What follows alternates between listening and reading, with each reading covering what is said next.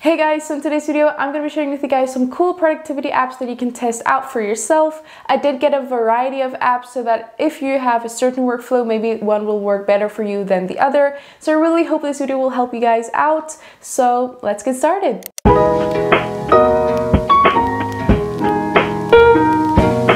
So the first app that I'm going to be sharing with you guys is actually more of a feature than it is an app, and this is a feature on iPhone that Apple introduced with iOS 15, and this is this feature here that's in your control center, which is focus.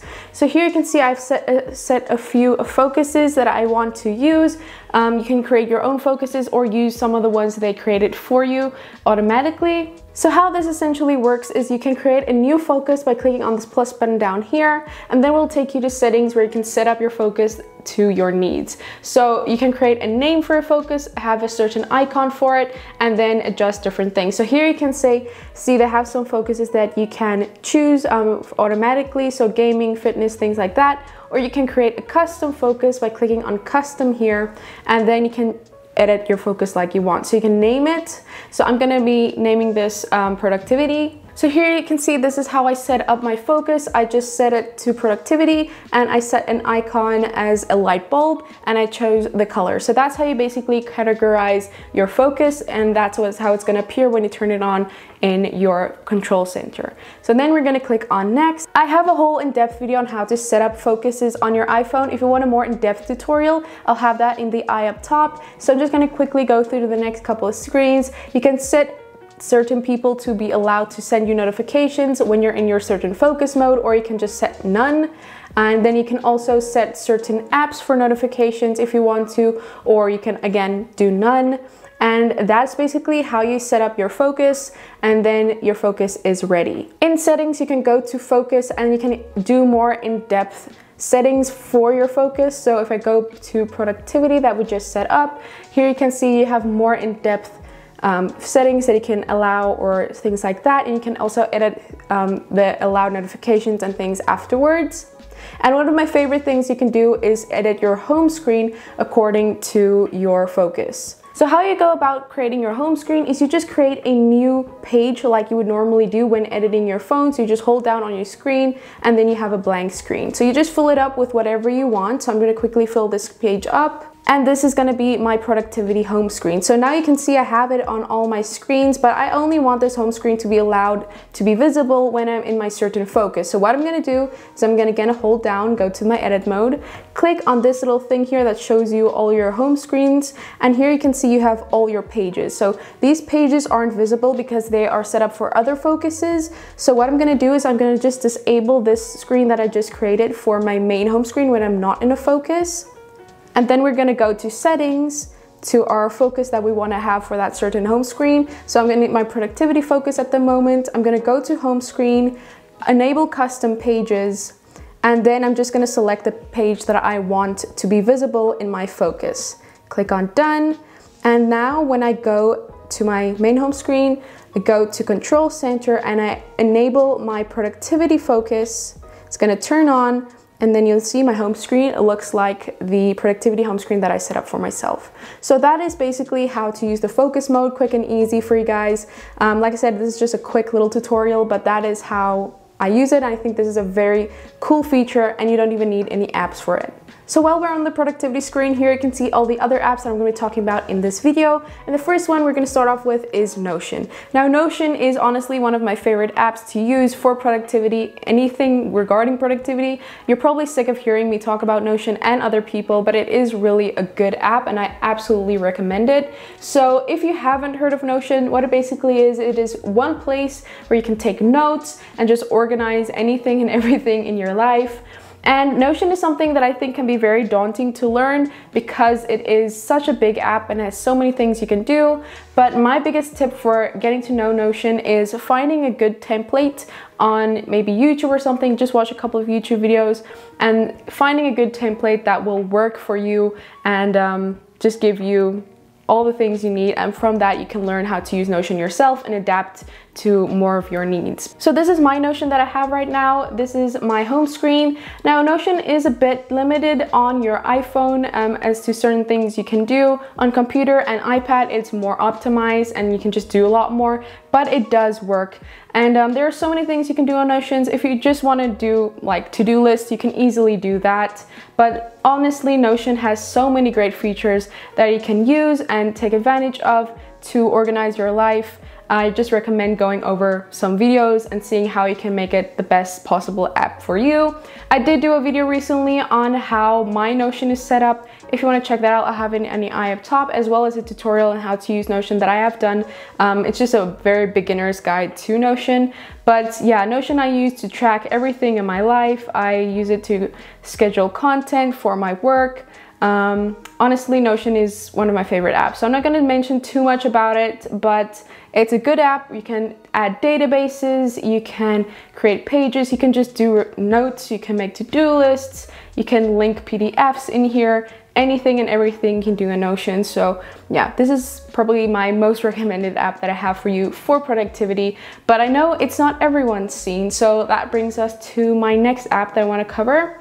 So my mind here is something of a brain dump. That's how I can best describe it. I feel one of the biggest aspects of being productive that not a lot of people talk about is actually remembering things. And while to-do lists are great for that, you don't always have time or realize that it's something on your to-do, but it's just something you want to remember. And I feel like my mind does a great job at just giving you a space where you can just dump things that you don't want to get to right now, and you can just reference them back later. So yeah, this is a good brain dump app where if you see something online, like maybe you're just browsing the web, you see a tweet, you take a photo, and you don't know where to organize it yet, it doesn't have a certain place for you, you just dump it in my mind. So here you can see I just have a few things here that I've been testing out when using this app. And here you can see I have like a photo, I have a tweet, I have web pages, I have another photo. There are so many things you can just save in here and come back to later. And you might get a lot of clutter on this because it is like one place for everything, especially if a lot of things here, but they have a great search feature also. So you can see here on this photo here, it saved a bunch of tags that are relevant to this photo, and they even made like a color palette down here, which is really nice. So then you can just see all these tags and then search according to the tags, and it's really cool that it just automatically saves those tags for you. Here I also have just a bunch of speakers that are in a tweet that I maybe want to reference. So I just search speakers, and then you can see I just said SP and that tweet comes up. So that is basically my mind. It's one place to just dump everything. It's a lot like contrary to Notion, where Notion is more organized, everything has its place. This is just one place to dump everything, and you can obviously just reference this later and organize it into your according apps if you want to.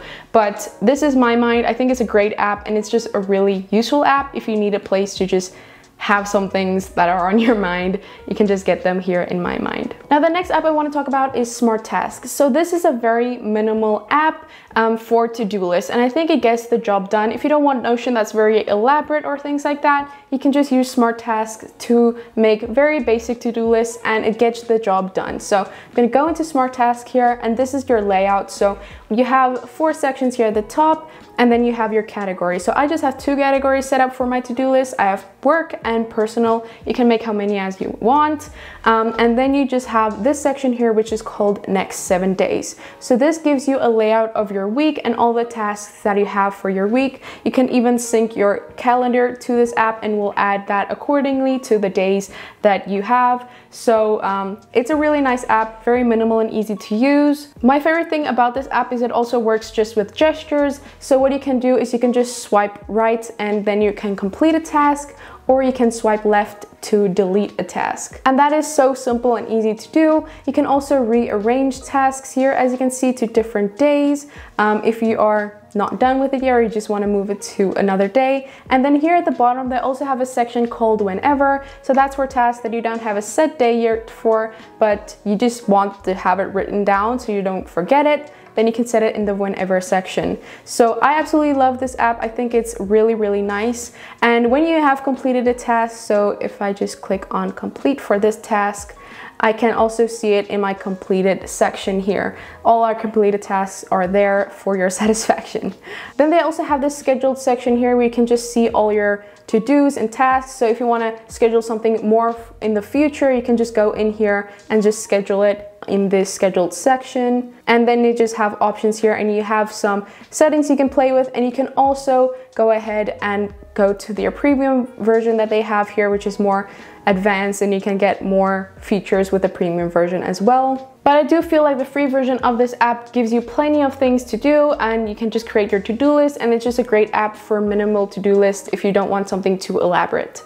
And another cool thing is this app does have a widget. So here you can see I have my today widget that just shows all my to-dos that I have set for today. And also Notion, I did forget to mention, also has a widget here. And the last app I want to cover is called Session. So this app I got, not gonna lie, solely for the aesthetics, but I think this app will help a lot of you guys out if you're looking for something like this. So what this app essentially does is it helps you track how much time you spend on different activities. So if you find yourself wasting a lot of time and you want to track your time and see where that most of that time is wasted, you can go ahead and use Sessions. So basically you set an activity. So I can click on new activity here in the right hand corner.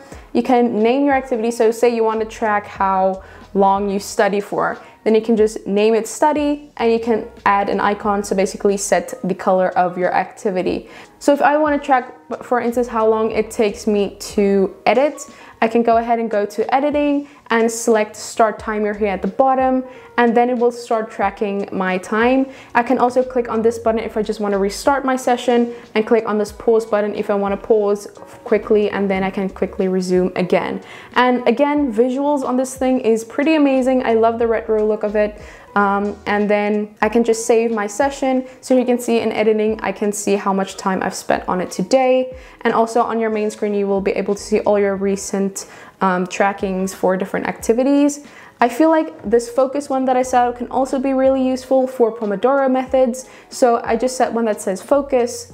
I can go in there, start a timer, and then just use this as a Pomodoro timer. And again, aesthetics are just there. I love it. So yeah, you can just set your timer or just time yourself. And when you hit 25 minutes, you can pause it, go do your break, and then come back and continue on. So I love this app. I think it is such a beautiful app visually wise, and I think it has a good premise as well. So if you need the app to track more of your activities and what you're spending your time on, this is a good app for you as well. So that is what Sessions is. And those are all the apps that I have for you guys in this video today. So that was my video on all the productivity apps that I recommend for you guys. I really hope you guys enjoyed it, and definitely leave comments down below if you have any other apps that you would recommend. I love testing out new apps, so definitely leave some comments down below on any suggestions. If you did enjoy this video, give it a thumbs up, and definitely subscribe by clicking on the icon on the screen. Click on the playlist to see all of my other tech related videos, and click on the video to see my previously uploaded video.